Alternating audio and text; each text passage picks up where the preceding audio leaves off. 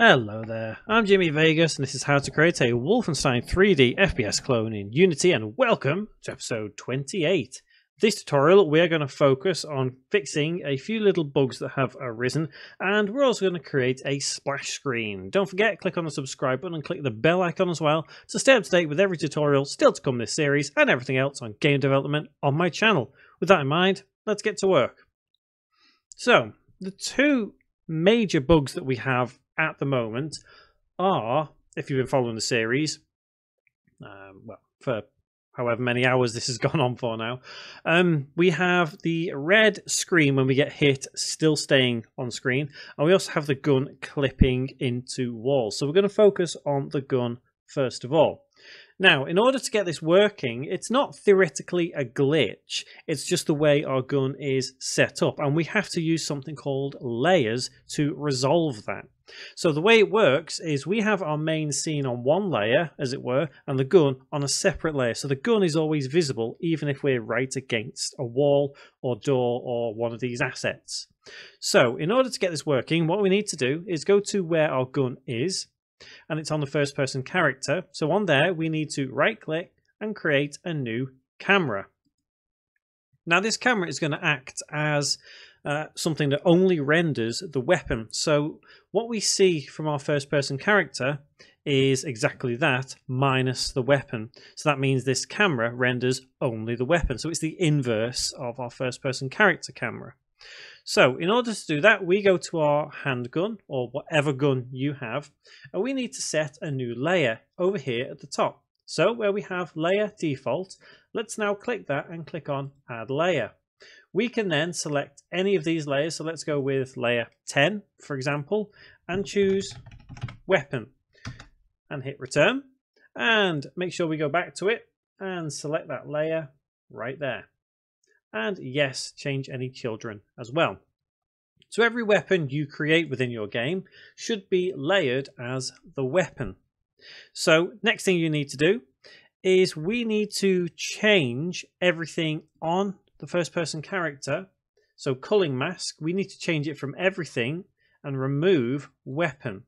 Now if I press play and we go to pick up our weapon, we have theoretically picked it up, but it will no longer show because that camera is no longer rendering anything that is in the layer weapon. So next thing to do is go to this new camera that we've created, and we need to go on the clear flags and select depth only, and we also need to set a depth higher than 0. So it could be, I don't know, it could be 80, for example. 80 is a good number, I guess, but as long as it isn't 0, that's all that really matters at this point. So what we need to do now is on culling mask, select nothing, but then select weapon. So what we've done here is made this camera only render the weapon layer, and this camera render everything except the weapon layer. That means these two will overlap each other and we'll be able to see the weapon at all times. So let's press play and check that out. So we'll still be able to pick it up as usual, it will still appear, and our weapon is there, and it no longer glitches into the wall, or anything else for that matter. So that is that bug resolved. It will no longer glitch. So the second glitch that we had was, or rather the second major glitch, there's probably other little glitches here, there and everywhere, but they'd be much easier to kind of work out. It's the major glitches we need to resolve more than anything. The second one was the red screen staying on. Now we're going to come up with a cool, unique way to get the red screen to disappear always if it's on for too long. And the reason I want to do it this way is because I want to show you a little bit more how coding works, because I think coding is always something that people struggle with more than anything. So this bug fix is going to be more a lesson in how coding works in C# more than anything. So in order to get this working, what we need to do is if we go to our red screen, which is hurt flash, and we're going to go to scripts, and this script can be defined as, oh gosh, what can we call it? It's a miscellaneous script. So to be honest, I'm going to keep it in its main folder. Right click, create C# script, and let's call this remove Flash. And let's open that up in Visual Studio. So the way we're going to do this is I'm going to do it one way first of all and basically show you why it's not working as intended.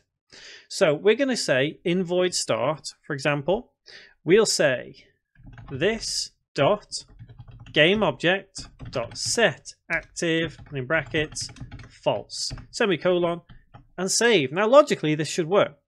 So let's head back into Unity, quickly let that compile, and I'm going to drag and drop that onto Flash right there, and I'm going to press play, and then I'm going to turn it on up here. So it should theoretically turn itself off pretty much straight away, and it does. However, if we do it again, it doesn't go off. So if this were to happen, the red will be stuck on our screen once again. So why does this happen? It happens because the void start method does indeed start. However, it only ever runs once while the scene is loaded. So although it runs for us now, it won't run again. It will only ever run once, even when the script goes off and comes back on. So the logic of it works. However, the actual code doesn't. So we're going to get rid of void start and void update, and we're going to do it a little differently. So we are going to have a bool to detect whether our screen is on or not. So public bool, and we'll just call it turn off, and we'll make it false by default. Now this is going to be done in a coroutine simply because we're going to give it a fifth of a second to turn itself off. If it's not gone off within a fifth of a second, it will turn itself off. So to do that, we'll go enumerator, and we'll just call it turn off, open close bracket, open curly bracket, and we will yield return new, wait 4 seconds, and we'll just have 0.2 f because it's a float, semicolon. After that, we will say turn off is equal to false again, because we are going to put it as true in a moment. So turn off equals false again, semicolon, and then we'll say this dot game object dot set active false, semicolon. So in order to get this working now, what we need to do is we need to go to the update method. Now in the update method, we say if in brackets turn off equals false, open curly bracket. So basically, if this screen has just come on, we say turn off equals true. So it can't run again, only runs just the once. And then we start that coroutine. So start coroutine, and in brackets turn off, open close bracket, semicolon, and save. So all we need to do now is, well, nothing really, because the script is already attached to it. So we're going to try this out. We're going to simulate that glitch. So imagine us getting shot and the red screen stays on. So let's simulate it by turning it on. And off it goes once again. So no matter what, that is going to go off even if we bug the game out. So let's give that a try, see if we can glitch it.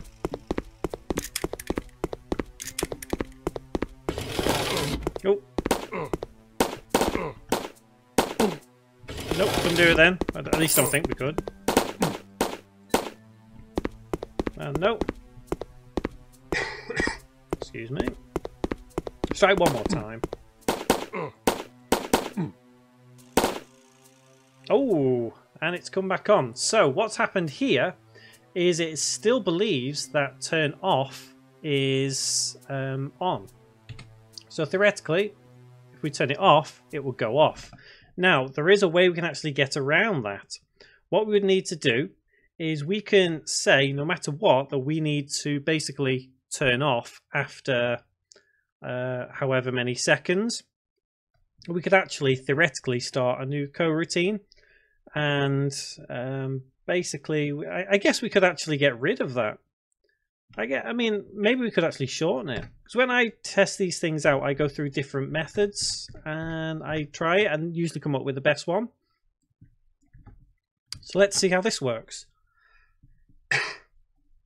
Gosh, I'm losing my voice today, guys. Okay, so.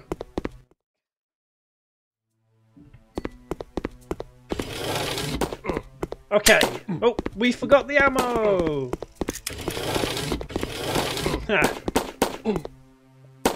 Oh. There we go. That has resolved the glitch. It was less code than we thought. There we go, and it goes off straight away. So, that's that one fixed. So, last on the list for this tutorial is that splash screen. So, I'm saving this scene. And we will go to a new scene. Now, this is actually real simple. It's literally going to take us about 60 seconds to create this one. So, game object, UI, and let's go to raw image. Let's stretch it on the anchoring. Zero everything out. And I'm just going to set it as black. Now I have my game logo.